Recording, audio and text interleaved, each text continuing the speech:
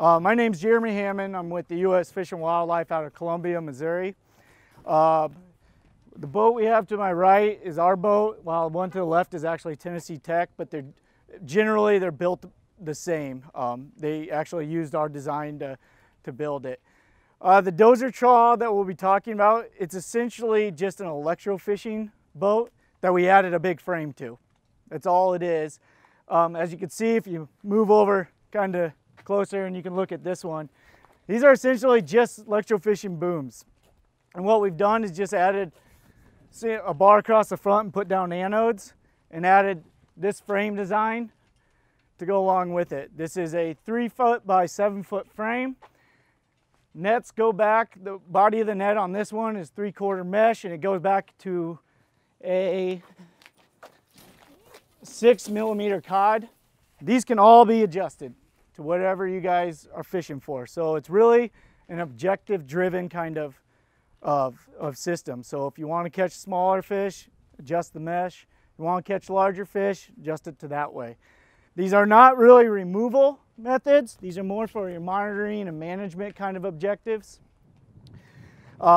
We've added these everything kind of breaks down, so you can easily just push it back into the boat, take the frame off, turn it into an electrofishing boat if you need it to be that instead. So they're kind of go both ways. These frames are attached to a winch system, so they're allowed to go up and down in the water column. These right here fish about 3 feet into the water column. You can adjust those all the way up. The motors we have on ours is a jet motor, so we're allowed to go in a little bit shallower water. Props are on the Tennessee Tech one. We have a prop boat as well that we use for it. Same idea, it's just what you prefer. We are also in the process of building one with a gator tail on it to see if we can get into those really shallow backwater systems that are notoriously difficult to sample. These boxes that go along with these systems, we've attached to an ETS box and an MLES box. They are not the preferred, it's just that what we have in our system. These boxes are interchangeable, they work either way.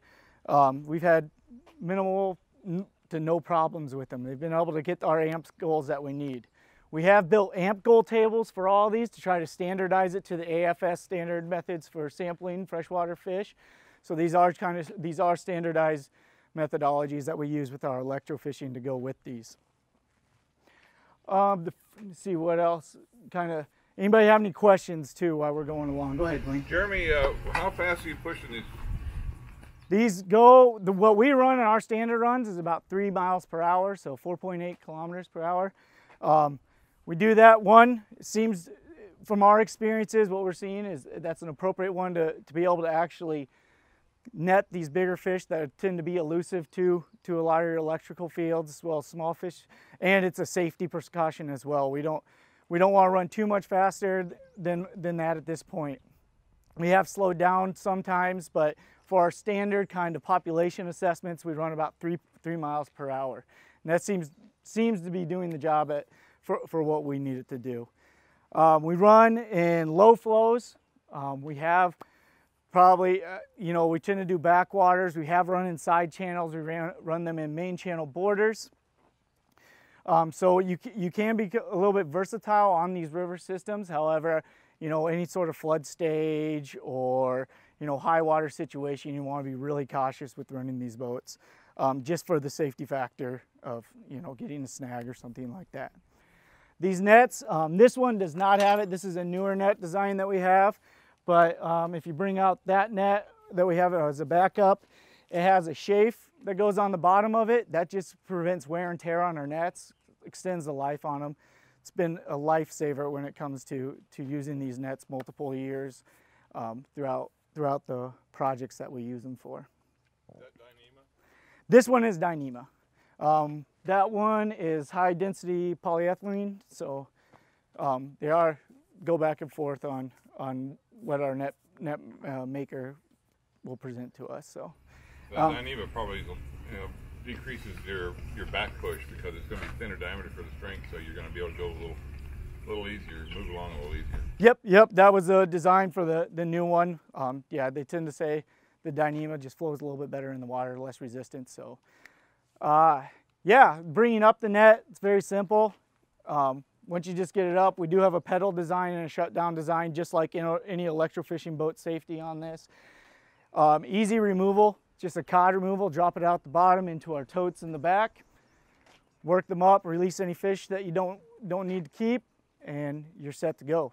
So anything else that you guys might have? Safety, how does the breakaway work? Oh yeah, good call. This is a breakaway low strength line. So when you're going in the water itself, it sits perpendicular. If you have any snags, this will break and give, allowing you to actually kick it into neutral, safely get out of the situation, lift it up, replace the brake line, and you're back to work. So there are safety precautions built into these net designs.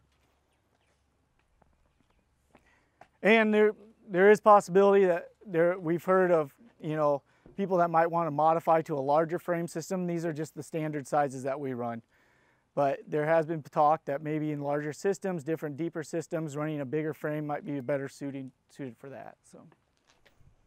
And just as a comment, these bow trawls, the Dozer trawls, that sort of thing, from a safety standpoint, anytime you can have your front end snagged onto the bottom, you're in a lot better condition than you are with your back end snagged off the bottom.